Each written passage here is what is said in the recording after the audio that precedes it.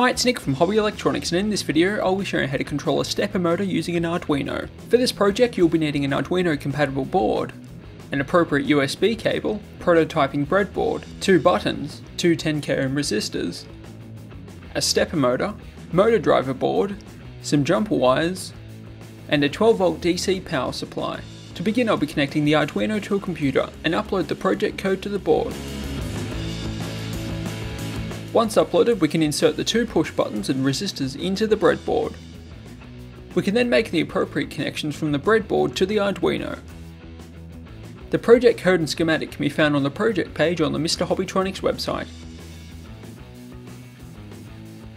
I'm then going to solder the header pins onto the stepper motor driver board and connect it to the Arduino using some jumper wires. We can then connect the stepper motor to the driver board and power it up. By pressing either of the 2 buttons, the stepper motor will rotate clockwise or anti-clockwise.